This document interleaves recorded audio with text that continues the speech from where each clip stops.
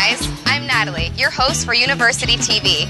Today, we're at Queens College, the 5th oldest of the 23 city universities of New York, or CUNY for short. Let's take a closer look at what Newsweek Kaplan ranked among the 25 hottest universities. Queens College is located in Flushing, New York, a neighborhood in the north-central part of the borough of Queens. Queens is home to Iron Man director Jon Favreau and the nanny star Fran Drescher. You can run into them at a New York Mets game, as Flushing houses their home turf, Citi Field. You get the best of both worlds, a beautiful 77-acre suburban campus and all the excitement of Manhattan just 10 miles away. You can see the magnificent New York skyline from campus. Some of the original Spanish-style stucco and tile buildings from the early 1900s are still here, along with state-of-the-art classroom buildings.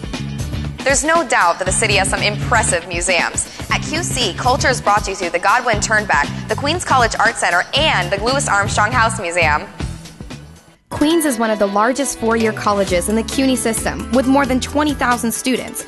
Students are drawn here from over 150 nations and speak 90-plus languages, enriching the educational experience for all who attend. Queens is a competitive college. You must have at least a B average in high school, an SAT score of 1100 in critical reading and math, an ACT score of 22 in English and math, or have scored at least a 350 on the GEDs. Picking the right college for you is so important. There's no need to hide the areas you need to improve. Queens will seek you out. Their Search for Education, Elevation, and Knowledge program, SEEK, offers academic support, financial assistance, and counseling. Our tuition currently is just under $5,000 a year for in-state residents. Whether you're coming locally or whether you're coming from out of state, it is very affordable. Queens College pretty much prepares you from day one. When you come in for either your freshman orientation or your transfer workshop, they will give you a full presentation of what to expect, where to go for whatever you need, and they lead you on step by step till you're a graduating senior. Queens College offers over 110 majors on the undergraduate and graduate levels, ranging from the arts and humanities to mathematics and the natural sciences. Some of the most popular majors are accounting, English, sociology, and psychology. Plus, Queens educates more teachers than any other school in the metropolitan area. There's a lot of practice that we talk about. The theoretical piece is always there, but we definitely emphasize the practical knowledge of what it is the students are going to need beyond the college experience. The Aaron Copland School of Music is highly respected. The students use the 35 practice rooms to rehearse.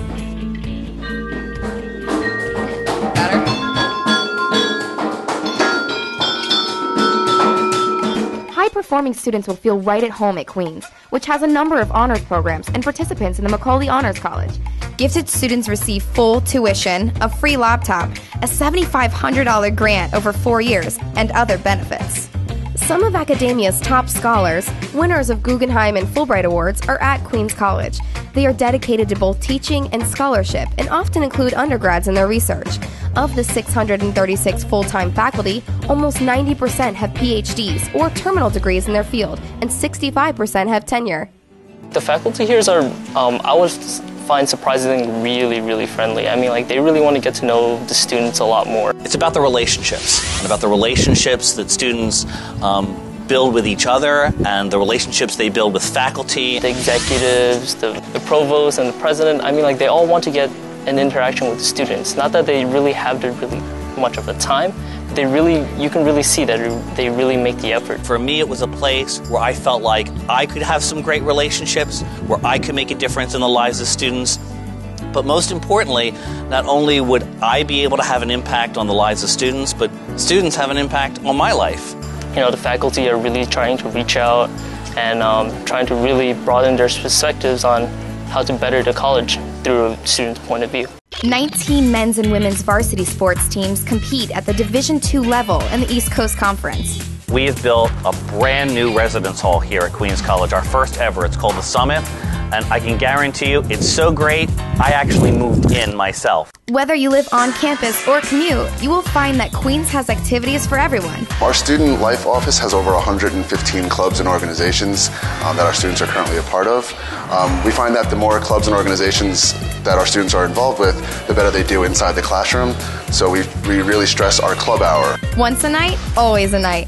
One half of Simon and Garfunkel, songwriter Paul Simon, went to Queens College. The View host Joy Behar and comedians Ray Romano and Jerry Seinfeld are a few of the many notable alumni.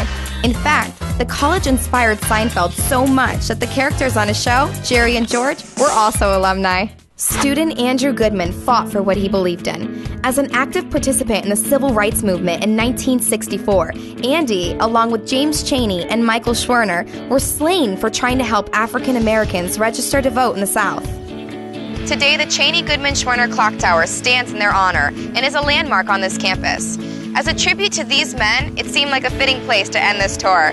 For University TV and Queens College, I'm your host, Natalie, and I'll see you next time.